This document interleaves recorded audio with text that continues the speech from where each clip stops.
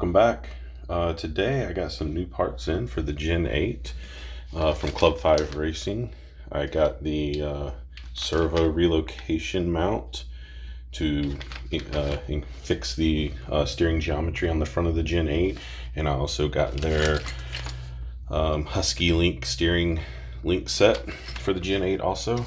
Pretty thick bars there, so I'm going to do an install on both of these pieces on my Gen 8 there today. So let's get to work. Guys, so I'm gonna start taking things apart, get ready for the install of the new relocation mount. I'm sure most of us know how to do most of this. You gotta take the front bumper off. The servo has to unbolt.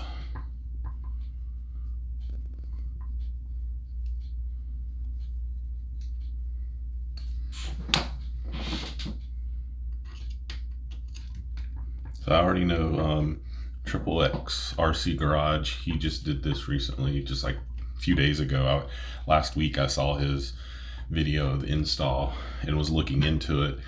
And after looking at the video on Club 5 Racing, that was the seller for me of I'm gonna get this because of what I saw in their video. So I just disconnected the steering link from the servo. And now I've got to disconnect the servo, unbolt it.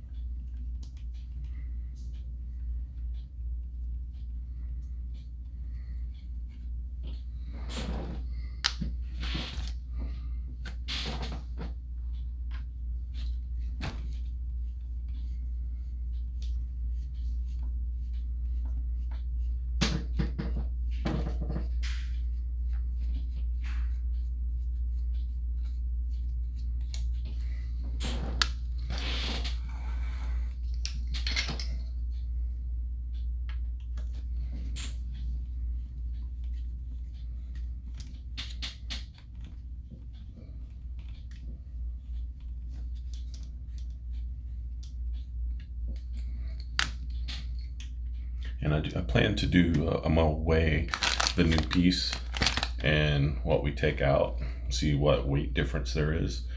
So I'll include that in this video, along with links in the description to the pieces that I bought. I think I have about $45 in these parts. All right, so I had to fight with this thing for a few minutes to figure out how to get it in, and I found that coming in this way and like so.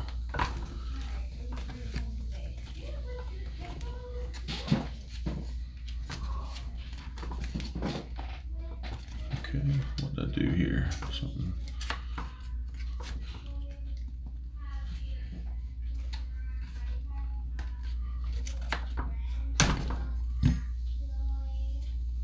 Like my capacitors and the motor are sort of in the way.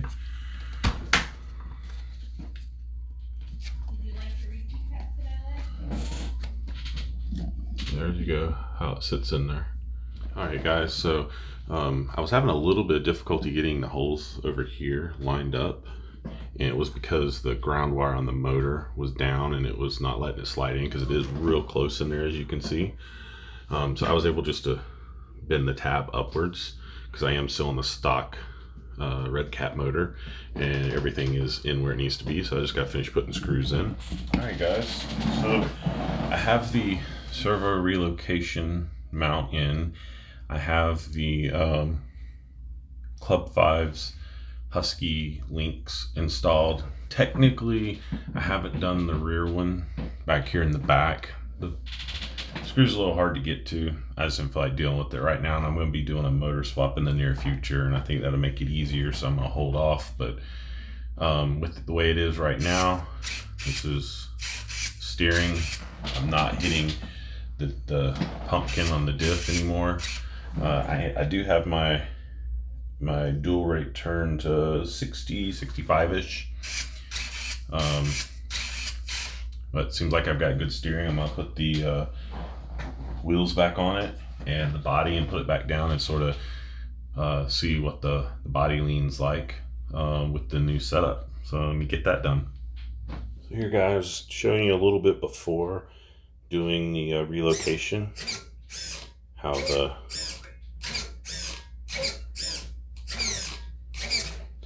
what it looks like, and I'll do an after the new stuff's installed. All right, so here's after everything's installed. Yeah, I'm not sure. I think I don't know that the body roll is reduced much at all. We'll get it out on the course and see how it performs out there. So stay tuned for that.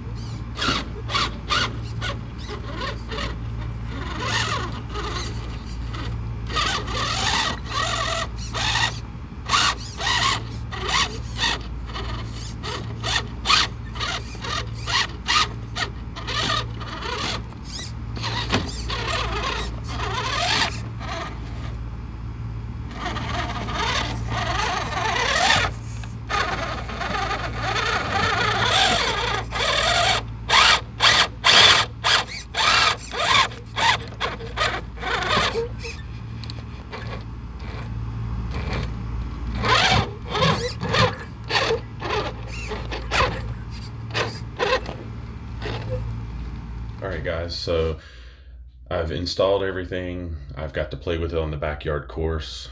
At first I was not thinking I saw much of a difference, but the more I played with it on the course, I have seen that my steering is definitely much better. I was hoping for less body roll. I'm not necessarily seeing that, but the steering overall is better. So I'll put links below in the video, but the two items that I purchased, that's the aluminum servo relocation and the Husky link steering link set, both of which are from Club 5 Racing. I'll put links below in the description. Hopefully this is helpful for other people that decide to do this. If you like what you see, please like, subscribe, share, and have a good time, guys. Thank you.